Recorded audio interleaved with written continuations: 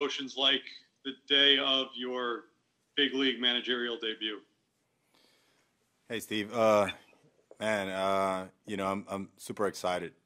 Super excited. I know it's been a long wait. I mean, for the entire team in there. I mean, we've gone through a lot, and I'm speaking for probably everyone in baseball. I mean, I watched part of those two games last night, and it felt so good just to watch baseball, and then those emotions obviously today entering our game. It's going to be special when the guys take the field. So definitely very excited. We look back and we've done a lot. We accomplished a lot. I know there's a lot to be done, and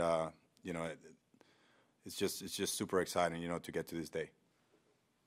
You tinkered a bunch in summer camp with different looks, different lineups. You had McNeil leading off some, Nimmo leading off some, Cano hitting third a bunch. Why did you end up settling on the lineup you did today? Yeah, I mean, as you guys know, we play a ton of inner squads, and we did play the two games against the Yankees, and I said it before, we played around with the guys in different spots in the lineup, and we have guys that they have the ability to hit in different spots in the lineup, and there's so much depth. That tells you right there just from saying that.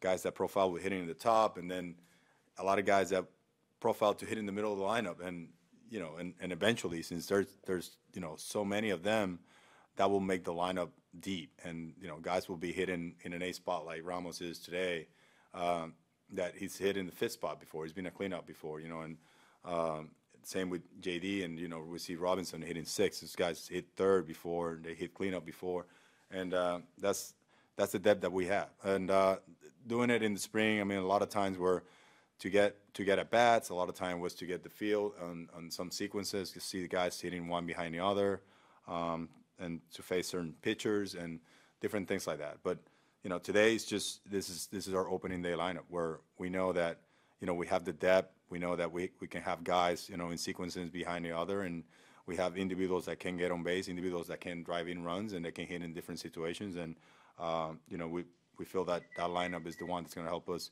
achieve a win today. Thanks.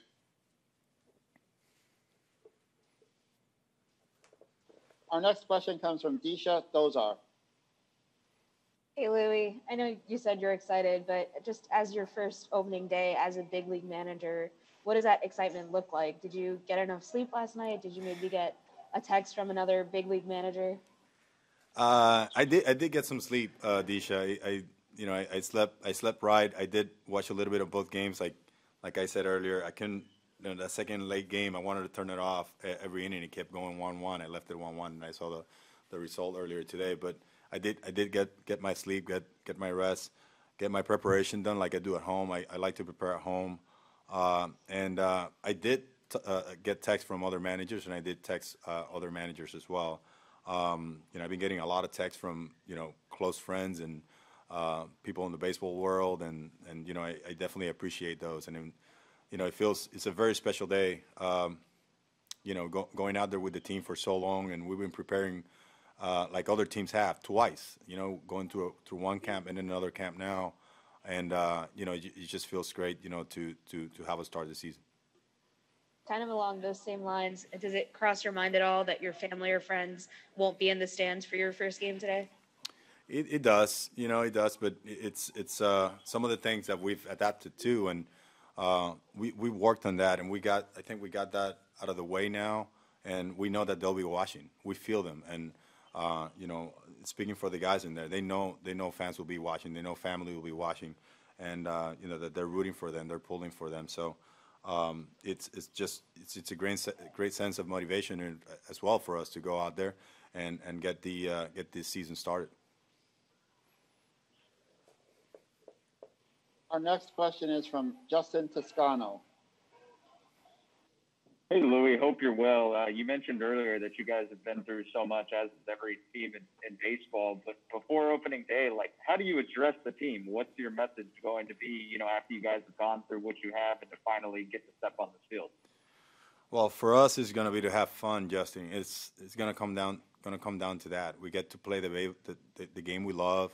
We get to represent the game this year. It's been such a tough year, and to get us to where we are today. And we're representing the game starting today, and then I know this is going to be in history. Just how long we've waited, for a day like this, or a day like yesterday, which was the first two games of the season. So just representing that is for us it's fun itself, and I think that's the number one thing for us. Just let's have fun every day. Let's remind each other to have fun every day.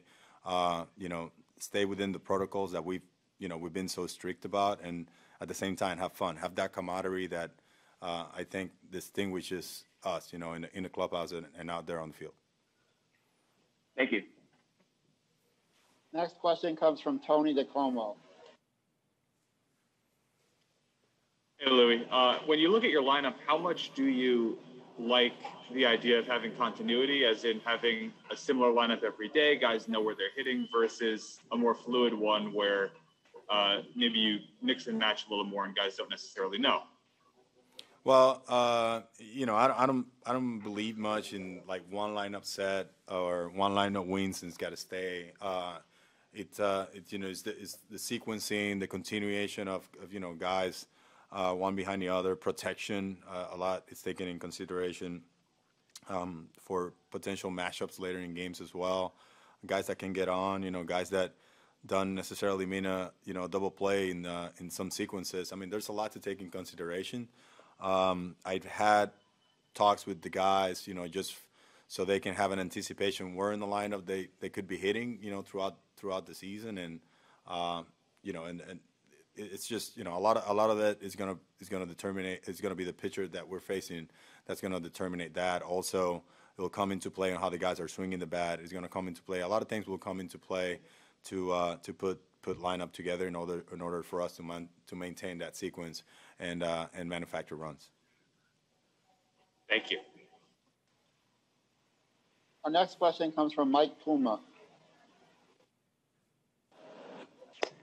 Louis, I'm just wondering, have you decided on a rotation beyond Sunday yet? And, if not, what's going into that decision? Well, we're meeting as a coaching staff. I have the pitching coaches, and I should be knowing later today. It's and I can definitely pass it to you guys. But as of now, we're set till Sunday, and then we'll reassess with you guys. Everything's okay physically with Walker, is that correct? He is fine. Yes, he is fine. Okay. Our next question is from Tim Healy. Hi, Luis. Under normal circumstances, in your debut and on opening day, you'd be joined, I imagine, by quite a bit of family at the ballpark. Since these aren't normal circumstances, I was just curious where your wife and son, where your father, where Moises are all watching this game from. I mean, first, my wife is, fortunately, she's here in New York, so I know she'll be watching, with my son. Who's a big Mets fan, by the way. So they'll be watching. I know my father will be watching from Florida with my sister, my brother, and Moises is in the Dominican along with another brother that I have there will be watching as well. And families are in different locations now. This is how times are, and they've been away. Haven't seen them in a while, but it's just. It's. I'll feel they're watching. I'll feel their support, and there'll be a couple of phone calls before game time, where I reach out to them and connect with them before the game starts. And where in Florida is your dad? He's in West Palm Beach area, Boynton Beach area. Gotcha. Thank you. Next question is from John Harper. Hey, Louis, with this the 60-game schedule, I'm sure you've thought about it. Is there such a thing for you as managing with more urgency, 60 games as opposed to 162? And if so, how would that kind of look? How would you think about that? Well, I mean, the game will speak to you, and you prepare each day. The win now, the win today approach is the right approach for me.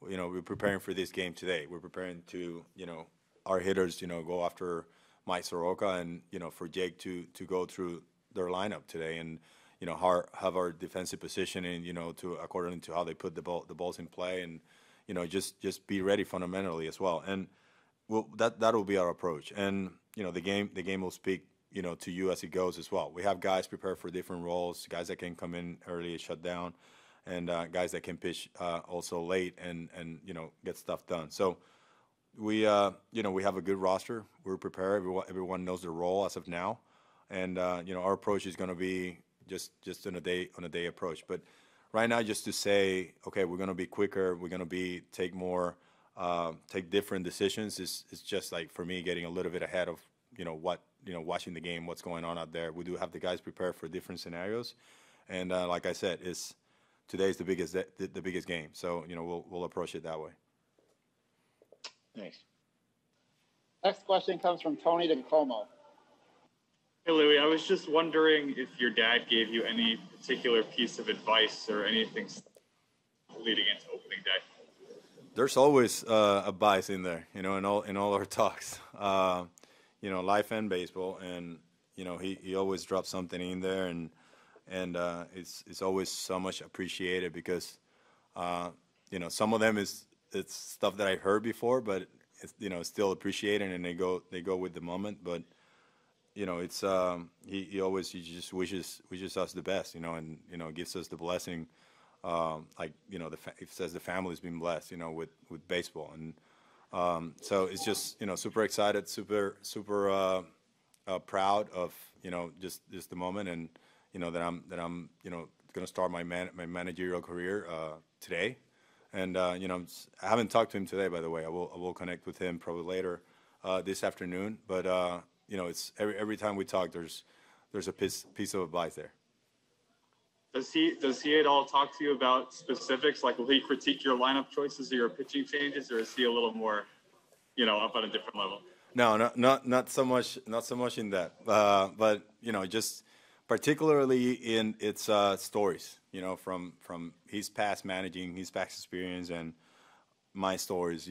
My experiences as a manager, and we balance those. It's always great to share. Amazing baseball story that he had as a player and as a manager and as a coach, I've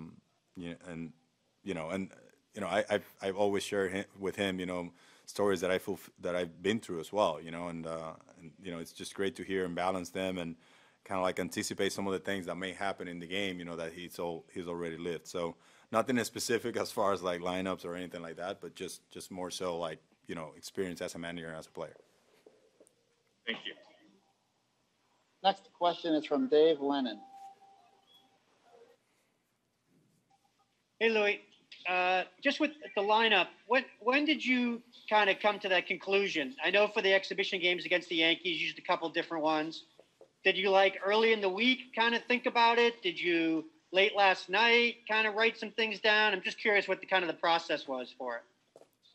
I mean, David, to tell you the truth, I written down so many lineups, and they all look right because of the depth that we have. And I mean, when we were at the break, after the first camp, I mean, I was thinking lineups.